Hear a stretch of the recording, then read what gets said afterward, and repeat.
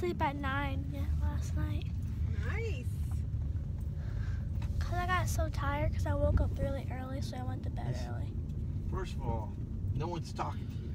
Oh, sorry. Second First of all, I am talking to her. Second of all, I don't believe you. she's in charge. I think you were up all night as usual. Yeah, playing on your little freaking phone. You know what? You know when she's up, you know what happens? She gets right up when I ask her That to. kid always gets up. She does.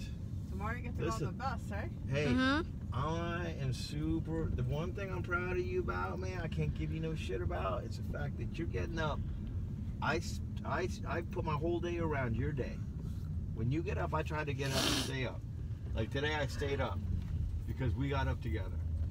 I am proud of you so much for that. I can't even begin to tell you how much of a happiness that gives me. And then the other day, I was in such a bad mood in the garage, just staring at the wall because I was so pissed off.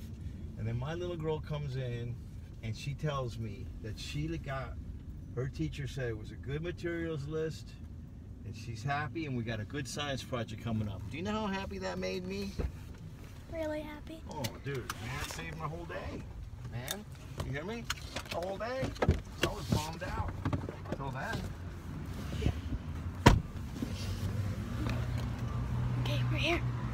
Right, so we're preparing a place to go because there's these little tower things. Mommy, I want to sit over there. That area? Yeah, where we last sat. With Adrian, when we went with Adrian.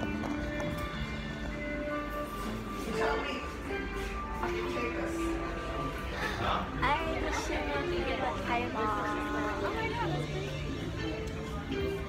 Just to, Right here.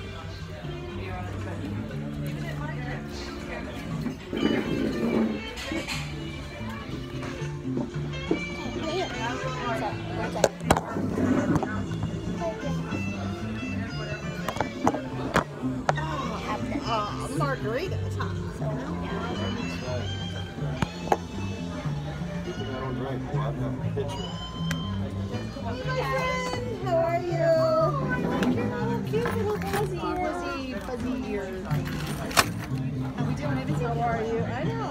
All right? Yeah. Hi, how you doing? Good. How you doing?